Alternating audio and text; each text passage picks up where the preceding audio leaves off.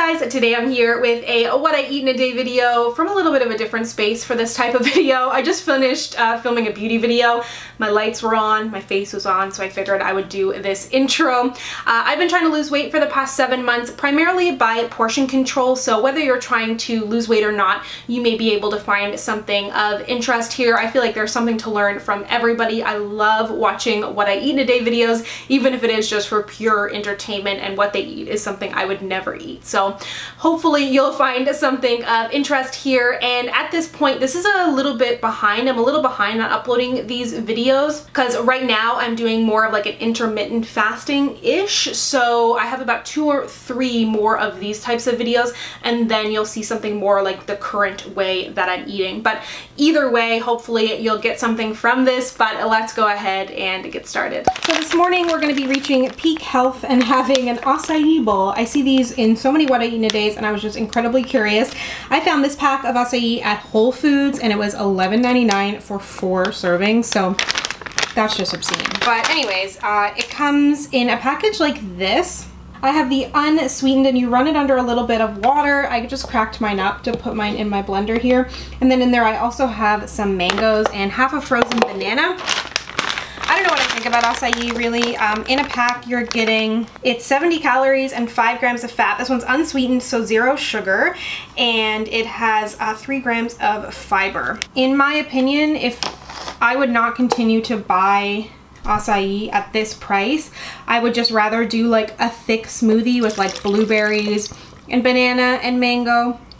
You can always kind of thicken it up, but to me, I feel like the benefits of acai, unless it's gonna like immediately make me lose a bunch of weight, which it's not. It's a superfood, it's full of antioxidants, but so are blueberries, and I buy those frozen, $10 for 2 kilograms. So I've done like thick smoothies before and put toppings on it, and that to me is just as enjoyable. I don't feel like the benefits of acai outweigh the price and the benefits of blueberries. It's great, and if I could find it for cheaper, I probably would, because it kind of encourages me to make this kind of smoothie or this kind of breakfast, which is quite healthy and full of good things for you, but I don't know about that price. Anyway, so I'm gonna blend this up. Okay, so for my toppings, I'm gonna start with nectarine.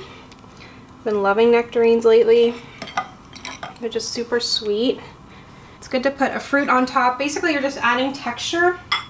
And then you also need some like kind of fats and proteins in there to actually make it filling. I had this yesterday for the first time. I didn't find it incredibly filling. So I'm gonna put some of the Special K granola here. This is the French, but it's the low-fat granola. And I'm making sure to measure this out, because granola, albeit this is a low-fat version, it's still quite dense. But you do need something on there that's actually going to fill you up. You could also add protein powder into your blender if you wanted to. I haven't tried that yet. It might make it a little grainy.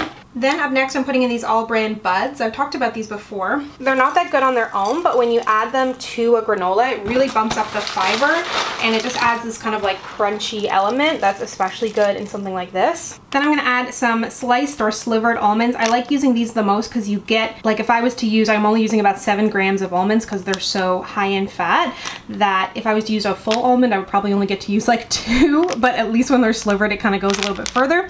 And then I'm also gonna add on some raw pumpkin seeds. But if you take anything from this video, it's when you're making things like smoothie bowls or anything that you're using like superfoods that you see people using in what I eat in a days, like nuts and seeds and all that kind of stuff, just be careful, because I see people put on like cacao nibs and granola and chia seeds, flax seeds, all that kind of stuff, hemp seeds, and those are all very dense in the sense that like a little bit goes a long way. And I only put on like a tiny bit of nuts here, and it's enough. But the thing is that if you're trying to like make yourself healthier or lose weight, whatever it may be, if you're just kind of throwing on like hemp seeds into a meal and you're trying to cut calories, that's not going to benefit you, because they're actually quite high in fat.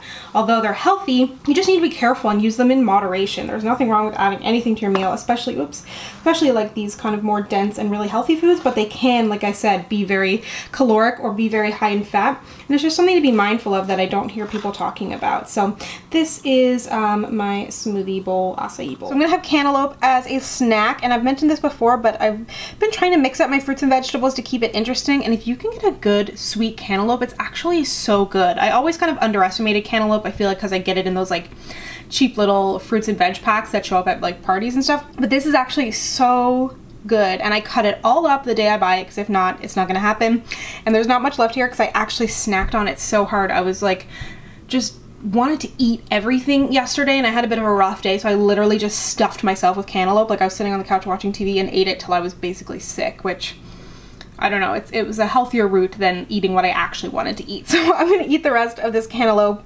And like I mentioned, it is quite an affordable fruit anyways here in Toronto, and you get so much product in there. And if you look at this as a makeup review, you get so much cantaloupe in there, and it makes a great snack. So today for lunch, it's really not glamorous, heavily processed, but it's exactly what I wanted. I had some stuff meal prep, but I just didn't feel like eating it, so I decided to make like this little kind of grilled sandwichy type thing. So it's on one of these flat out folded breads. I really like the flat out brand for wraps and whatnot. It's 110 calories.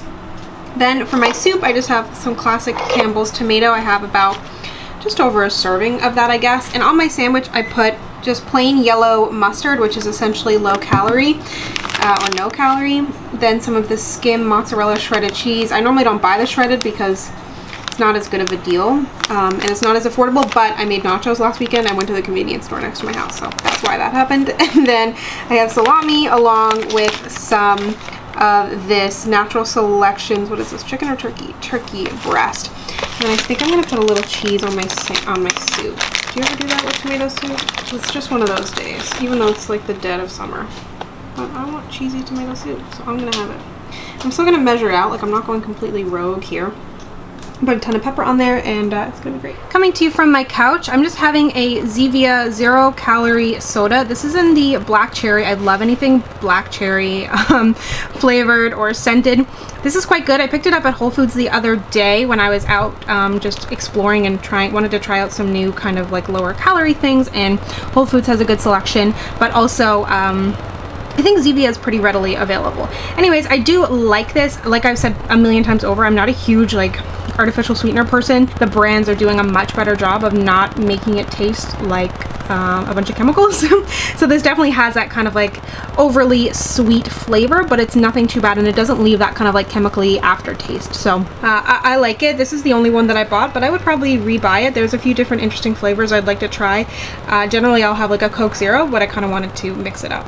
Time for my next meal, and I had something similar in another What I Eat in a Day. It was the salmon fillet with pasta, spinach, and cherry tomatoes and Parmesan. So the only thing that's changing here is the pasta option. So normally I was just doing regular pasta, which I have no problem eating regular pasta, just in moderation, but I wanted to try this. I came across it at Metro. It's the Zeroodle mung bean fettuccine. It's organic, gluten-free, vegan, non-GMO. But my interest comes in, for 50 grams, it's 188 calories, which is about the same as regular pasta, a little bit less. 3.5 grams of fat, but 15 grams of fiber, which is insane.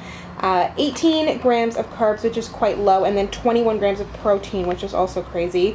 And then there's a good amount of iron in here, potassium. So I figured I would try it. I'm not totally sure how it's going to go. I tried another low-carb pasta in another What I Eat in a Day, which I will list down below, and I liked that. But the thing is, with this dish, there's no real sauce. It's just kind of Parmesan cheese, which is really good on regular pasta. It's just super simple, lots of pepper, but I'm not sure how it's gonna go on this mung bean pasta, but that's Rue there, my cat. But I will try it. And for the salmon, I'm just going to pan fry it, so I'm gonna cook this now. And I didn't want to cook this ahead of time because I don't really feel like it'll last that well in the fridge. It only takes 2 to 4 minutes to boil. Okay, so here is the finished dish. I decided to skip out on putting the spinach in the pasta because I decided I'm already eating bean pasta, so I gave myself a pass on spinach, but I have my cherry tomatoes there and salmon, and the pasta is actually pretty good. At first it tasted just like plain edamame, because there's edamame in there as well along with the mung beans. I don't really know what a mung bean is anyways, but I added a little bit of balsamic vinegar, a little bit of minced garlic, tons of salt and pepper, and I sprayed it with a little bit of olive oil pan and the Parmesan cheese, and it's actually really good. I can't say that I kind of like the texture more than the other low-carb one, but they're both good options, and like I said, there's nothing wrong with regular pasta. It just kind of depends on what your goals are and what you're trying to cut out or add or whatever you're trying to do. But this is actually pretty good. It's not cheap, so it's not something I would have all the time, but it's a good option and I'm pretty pleased so far. To end the day, I'm having a brownie sundae. I showed this in another What I Eat in a Day, so I'm not really showing the assembly just in case you've already seen it, but feels really, really indulgent because you have the ice cream. I'm gonna heat up the brownie, put on the Cool Whip, but it's still only about 150 calories. This is my first time buying the Breyers Delights, which is one of the newer low-cal ice creams. There's so many options now, and I've tried Breyers, Cool Whip, and Halo Top. I really like all three, and I think chocolate is the safest bet of all of them. But yeah, this is such a good dessert, and I have it when I'm really craving something indulgent, but it doesn't make me feel guilty, even though it kind of tastes guilty, which is the best. Thank you so much for watching. I hope you enjoyed this. Be sure to let me know down below if you ever make anything inspired by what I make. That's like my favorite thing in the world. And if you'd like to connect with me, you can find me on Instagram, Twitter, and Facebook at SamanthaJaneYT, and I'll see you guys next time. Bye!